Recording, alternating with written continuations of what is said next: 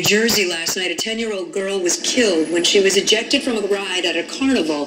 The ride, called Extreme, was at the Harvest Festival in Deerfield Township. The operator of that festival, Skelly's Amusements, closed down the event and said they're cooperating with investigators. Now to a story that is part personal finance, part science fiction. In Sweden, people are now implanting microchips into their hand that function as their credit card, their ID, and more. Talk about a mobile wallet. Sarah Harmon has more on this brave new world. When Elias Brotberger goes to work, he doesn't need ID, and he doesn't need money. In fact, much of what he needs to get through the day is hidden right there, just below the surface in his hand. Like to touch it? Yeah. Yeah? Oh, weird. Yeah, it's like a grain of rice. Yeah, a grain of rice.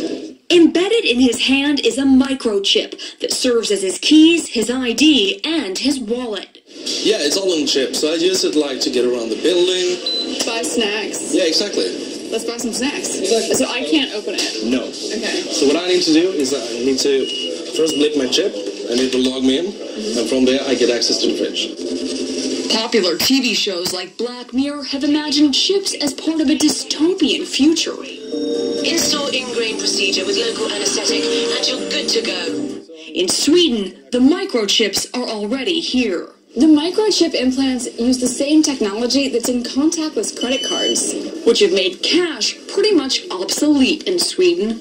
No cash. At this tech fair, a chipping event for those on the cutting edge, merging their hands with this new technology. I thought it would be fun, right? The process is simple and swift. A pinch of the skin, and in a matter of seconds, the chip is inserted. The transformation is complete. As for the pain, I barely felt it. but even in this nation of early adopters, not everyone is racing to get chipped. Feel less human. I will feel like a robot. I think, so much more data can go into this, when it's in your body. There's no central registry tracking how many people are chipped, but biohacker Hannes Wellblad estimates between 5 and 10,000. In the future, do you think everyone is going to be chipped?